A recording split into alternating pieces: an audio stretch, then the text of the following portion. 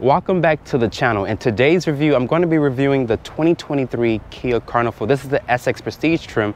Let's talk about pricing here for the SX Prestige Carnival. Starting price is at $46,200. This one comes in at $47,855, including destination. If you guys are on the market for a Kia, be sure to check out South Dade Kia of Miami in Homestead and ask for Cello, and he will get you into your new vehicle. Looking at the exterior styling for the Kia Carnival, we should be expecting a refresh Carnival within the next year or so. But as you guys can see here, I love this beautiful exterior paint here with the dark chrome and silver trim throughout this vehicle. Looking at these headlights here, they're going to be an LED pod-like finish, which are very bright with some dark chrome accents around the actual bezel here. This is LED turn signal and daytime running light with an automatic low and high beam here. Like I mentioned, dark chrome trim here, which is really nice. There's a front facing camera. There's a new Kia logo here, more silver trim throughout the front fascia, front parking sensors, and there's going to be full LED fog lights here at the lower part of the fascia. This area right here is going to be functional to push air around the vehicle. Very aggressive front lip splitter here with the silver trim there. Let me know in the comment section what you guys think about the Kia Carnival. To me, it doesn't look like a minivan, so I can see why Kia went with that design cue to get rid of that minivan like stigma. But the Carnival is a very handsome minivan, especially in this actual segment. But looking at the side profile, this has a 121.7 inch wheelbase with an overall length of 203 inches. So it's right on par with the other competitors in this segment, and this vehicle does offer 6.8 inches of ground clearance, so good step in height to get into this minivan here. Looking at these tires and wheels here, these are a 235/55 Continental tire. They're wrapped in this 19-inch wheel design, which are a gloss black finish with the multi-spoke. It also has a new Kia logo in the center cap.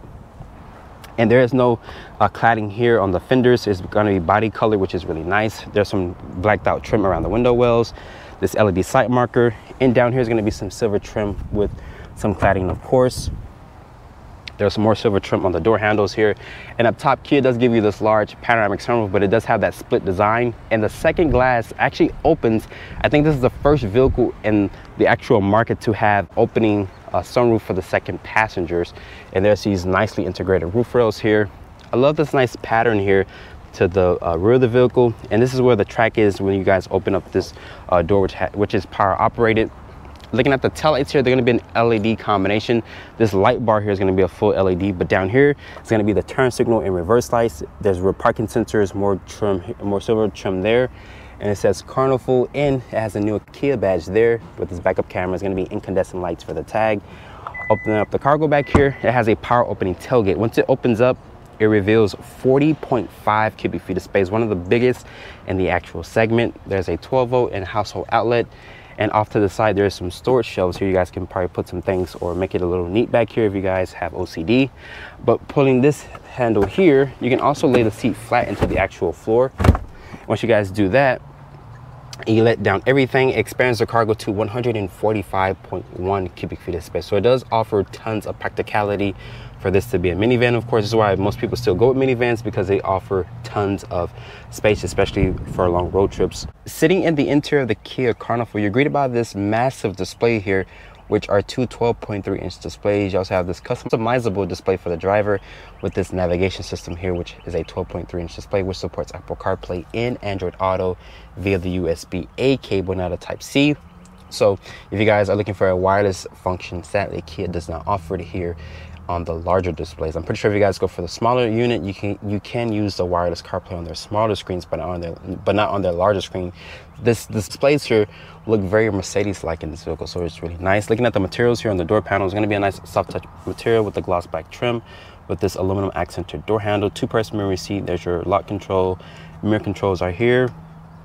You can also power fold the mirrors in and out via this button here. This has a Bose sound system, large storage and cup holder space. You can open up the rear doors there, which are slide open and close. Your illumination switch, lane keeping assist, your traction control is there. Trunk release and your power door off button here, so you guys can cut the power if your kids like to open doors. And shutting the door here, and to start up the vehicle, the push button start is right here on the dash. Once you guys do that, you're greeted by these massive displays once again, and the gauge will do a nice sweep. On the full tank of gas, this vehicle was saying that it had 401 miles until empty. But looking here at the steering wheel here, it does offer these nice touch controls here for the driver's assistance tech. Over here is for your voice controls. There's a Kia logo with some silver trim there. This has a 3-spoke wheel design with this gloss black trim here. Very thin like rim, but it does feel nice to hold in my hands. The materials on the dashboard here are going to be a hard touch plastic back here, but it's going to be nicely padded right here. And this is very thick housing here, protect the screens from the very bright sunlight.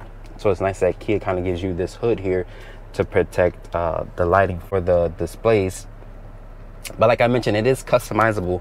Press this button right here, it shows you your driver information, the compass, tire pressure, and your driver's assistance tech. You can kind of scroll down and see what else it shows you, like a digital speed, which is there. I love the blue background there once you guys have the vehicle into its eco mode here. Press this button right here for your drive mode selector. It shows you a sport gauge, there's a smart, normal, eco. I love the sport gauge. It gives it a nice that nice red look to it. And there's a smart mode, and I'm gonna put it back into its eco mode. But looking here at the display for the Apple CarPlay, massive display, one of the biggest displays in the actual segment. It is very responsive. I love how large the icons are. There's some faux stitching here on the dashboard. It's gonna be nicely padded here. I love this texture-like look here on the dashboard here. It's gonna be dual climate control. So at this vehicle, there's 3 level heated and cooled seats, which is right here. Just pull down for the cool seats and push up for the heated seats. But I'm going to keep it on the cool seats because it's like 100 degrees outside today. There's electronic parking brake, auto hold, a lot of gloss black trim here in the center console area. I'm surprised that there's no actual flap here so I can hide my phone if I would like, or to hide the cables here. It's going to be 3 USB-A ports, a wireless phone charger, 2 cup holders, additional storage here for your phone. The passenger also gets 3 level heated and cooled seats, and you can tilt the seat back here or slide it forward to give this passenger here some space. It's going to be nicely padded here on the armrest. It does reveal a good amount of storage. There's 2 cup holders here for the rear passengers. Above me, there's a standard sunroof, but it's kind of a panoramic feature, but this area right here kind of gets in the actual way. Going here to the Kia interface here, this also has a camera to watch the rear passengers. This is called passenger view. Honda calls it cabin watch. I'm assuming you can also zoom in and out. So if you guys have a front or rear facing child seat, you can look at your actual passengers. You can also talk to your passengers as well, or you can just have a split screen here to show you different sources and whatnot. But going back here, that's passenger talk. It will amplify my voice through the actual speakers and so forth. Or if the kids had headphones in, if this one had the rear seat entertainment package, you can basically project your voice to the actual headphones like I mentioned. But you can also cancel it out. Going back to the CarPlay here, looking at the Waze map there, it is very massive. It's responsive as well. You guys can see really good system there. And this also has embedded navigation. There's your air vents here, has a button. There's going to be touch sensitive controls here for the map, radio, media. There's a volume and tune knob here. Looking at the glove compartment, it does offer tons of storage to put your crap in, and it's going to be slightly padded here. The seats are very supportive and comfortable as well. Like I mentioned, 3 level heated and cooled seats, and there's going to be these LED lights throughout the interior here. You can also open up that rear glass back there for the passengers, which is the first in the actual industry if I'm not mistaken, because there's no other vehicle that I have seen or reviewed that has a sliding opening sunroof for the second row passengers. So it is nice that Kia does give you that. There's an SOS button, your Kia Connect button is there, more gloss black trim up here. I'm surprised this vehicle is not equipped with a digital rearview camera mirror, but the visibility out of this vehicle is really good as well. The turn signal stock is really nice. It does give you that blind view camera if you're signal left or right, which is really nice. But once again, the interior of the Kia Carnival does offer some really good tech, good features, and it does offer one of the best looking interiors in this segment. Getting into the second and third row, the Carnival here, just pull this handle here and the doors will power slide open. This is nice grab handle here if you guys are short, and this vehicle does offer 6.8 inches of ground clearance, so it does have a really good step in height, as you guys can see, to get inside this vehicle. But just grab this handle here and just hoist yourself inside, and as you guys can see here, I do have plenty of foot space underneath the driver's seat. This is where I have the seat to drive. It's going to be 4 map pockets back here in total, but to shut the door, just press this button here and it will power close, or you guys can just actually pull that handle and it will close itself. There's this large manual sunshade here to block out the sun or to protect your baby from the sun rays. There's this grab handle up here with the air vents, and you also have these full LED interior lights here with this camera. So if you guys have a rear facing child seat or front facing child seat, you guys can look at your baby and so forth. There's some gloss black and silver trim here. That's a household outlet with a 12 volt there. The USB charging ports are in the actual seat backs. That's a Kia and Genesis and Hyundai thing. You guys can also tilt the seat forward and slide it forward and back to give this passenger here some space. Kia says this has 40.5 inches of legroom space, so pretty good numbers in the segment. And the seat here, you can slide it forward and back here, the middle seat, and I'm pretty sure you guys can take the seat out as well. And there's some points here to put a child seat, like I mentioned. They're going to be exposed. The seats are very supportive and comfortable, and it does offer this armrest here with a recline feature, which is nice as well if you guys are looking to get comfortable. If you guys are wondering where the climate controls are, they're going to be in the actual ceiling up here, so this passenger can mess with the actual climate control. And like I mentioned, this is the only minivan in the segment to offer an opening feature for the second passengers here, which is really nice. It lets out a ton of light and a ton of air, and you guys can put your hands out here if you would like. That's why I say that this is the coolest minivan on the market with this manual opening shade here. But let's get into the third row. Press that button there, or I can pull the handle like I mentioned. And if you guys are looking to get into the third row, you can pull this handle here. That will fold the seat flat. You can just cross over the seat. If not, you guys can just lift that back up. It's kind of hard to do this with one hand, but you guys can cross over the seat like that, or you can pull this handle here that will tilt the seat forward, just push it out of its way, and it does reveal a nice aisleway to get into the third row. But getting back here, this vehicle is wide enough to sit 3 people across. But I'm going to sit behind the seat right here, and this vehicle is wide enough once again to fit 3 people across, and it does offer good legroom space back here. There's going to be some storage and cup holders with USB charging ports, and the third row passenger also has its own manual sunshades here, which is really nice. There's LED lights throughout the cabin with air vents up top. That sunroof does let in a lot of air and light into the interior here. And you get the same materials on this side, USB charging port, cup holders, and storage with the manual sunshades. And these headrests here are going to be very supportive. And the seat can also be reclined via the strap here if you guys are looking to get comfortable. And the same material is carried over to the third row, so Kia didn't skimp out when it came to the interior materials. But overall, the second and third row of the Carnival does offer tons of space and nice features. Let's talk about the powertrain specs here for the Carnival. This is Kia's corporate 3.5 liter naturally aspirated V6, which makes 290 horsepower, 262 pound-feet of torque. It is paired with an 8-speed automatic transmission. As the Carnival sits here, it weighs in at 4,700 pounds, and this vehicle can tow 3,500 pounds. And this is the only engine choice that you guys have. Sadly, Kia does not offer a plug-in variant or a hybrid model for the Carnival, but we should be expecting that probably in the next generation or so, or maybe a full electric version of the Carnival. But let's talk about fuel economy here for the Carnival with the 3.5 liter V6. But let's open up the fuel door here. This is rated to get 19 in the city, 26 on the highway, and 22 combined. On a full tank of gas, my test model here was saying that it would have 401 miles until empty. So I'm back behind the wheel of the Kia Carnival, guys. It's been over a year or two since I've driven this vehicle. Because they sell so many units. It's a hot seller for Kia, believe it or not. A minivan, but it doesn't look like a minivan. Right now I have the vehicle in its eco mode, so it's kind of like a fuel efficient saving mode. On a full tank of gas, this vehicle was saying that it will go 401 miles on a full tank. As you guys can see right here, also it does have the company's blind view camera. This is the SX Prestige model, so it's going to be fully loaded with all the bells and whistles. The visibility out of this vehicle is phenomenal. Out of the back, I can see out of this rearview mirror just fine. But me personally, I think that Kia should equip this with a digital rearview camera mirror. Maybe for the refresh, guys, we should be expecting a refresh very soon from the company. And I've seen spy photos. It looks kind of like they're a full electric vehicle, which I think Kia should have called the Telluride EV, but they call it the company's EV9. That's their flagship vehicle, if I'm not mistaken. The materials are going to be really good, especially with this being the top trim. There's 2 pairs of memory seats. That's wireless. I mean, that's Apple CarPlay. It's not wireless. Sorry. If you guys go for the lower screen, which is an 8-inch display, it will give you the wireless CarPlay in Android Auto, which is nice. But on their larger displays, Kia, Hyundai, and Genesis, you cannot get the wireless feature on their larger displays. You have to go for the smaller displays in order to get the wireless feature. This vehicle is rated to get 19 in the city, 26 on the highway, and 22 combined. So it is fuel efficient for what it is, especially in this segment. If you guys don't look at the Sienna, which is a full-on hybrid now, but that uses a 4-cylinder instead of a V6.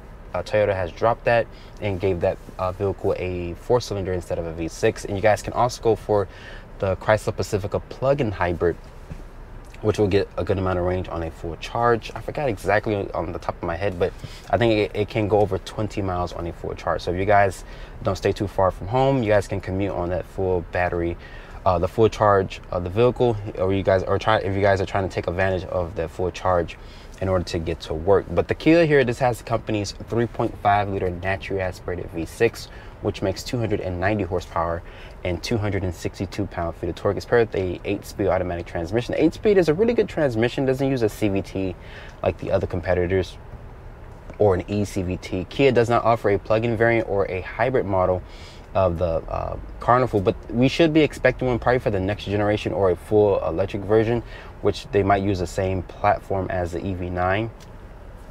But me personally, guys, I have no problems with this vehicle. It rides smooth. It has a good powertrain, great power delivery, massive screens in this vehicle, great technology with their driver's assistance tech, which has forward collision warning, emergency braking, lane keeping assist, blind spot monitoring, also with the blind view cameras. If you guys are wondering what that rattling noise is, that's the actual key fob here in this little cubby area. There's 3 level heated and cooled seats, like I mentioned. But if you guys wanted to merge onto a highway, this thing sounds beautiful.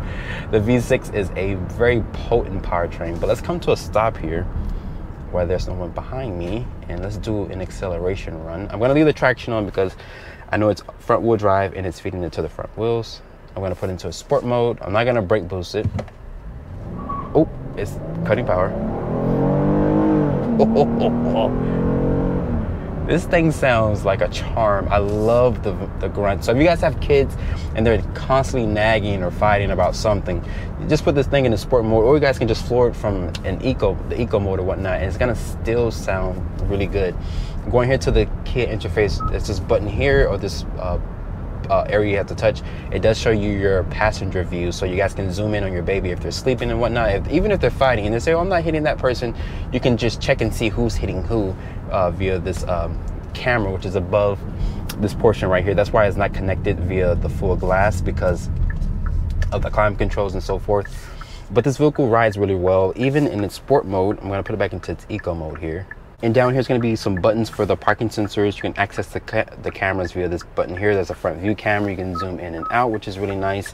And there's also a heated steering wheel function as well. So if you guys stay in a cold weather state, you can keep your hands toasted if you would like. This also offers dual climate control, 3 level heated and cool seats, like I mentioned. The seat comfort is pretty good, but the upper portion of my back, I kind of feel myself squirming around, but that's just a small nitpick. But if you guys own this vehicle, let me know what you guys think about the seat comfort over the time that you guys have purchased the Carnival.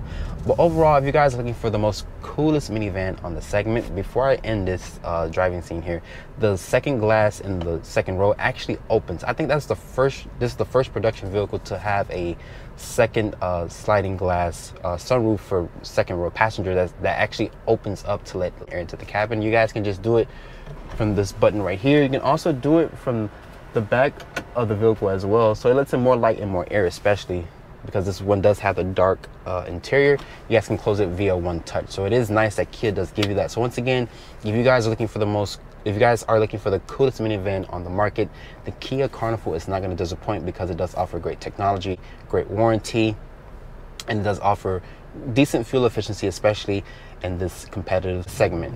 After spending time with the coolest minivan on the market, the Carnival is a great pick. It offers great technology, a silky smooth ride quality, and a good V6 powertrain. Keep in mind, on a full tank of gas, this vehicle says it will go 401 miles on a full tank. Sadly, Kia doesn't offer a plug-in variant or a hybrid, but that V6 is a great powertrain.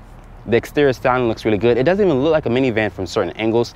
And I love that the second row passengers also has that opening sunroof, which lets in a lot of air and light. This is the only vehicle in the segment to give you that feature, or basically in the actual market, because I've reviewed other vehicles and the second sunroof does not open to let in air. But it is nice that Kia does give you that type of feature, especially on an actual minivan. But if you guys are looking for the coolest minivan on the market, the Carnival is going to be the way to go. The other competitors are pretty decent for what they are, but I think you guys can't beat Kia's warranty.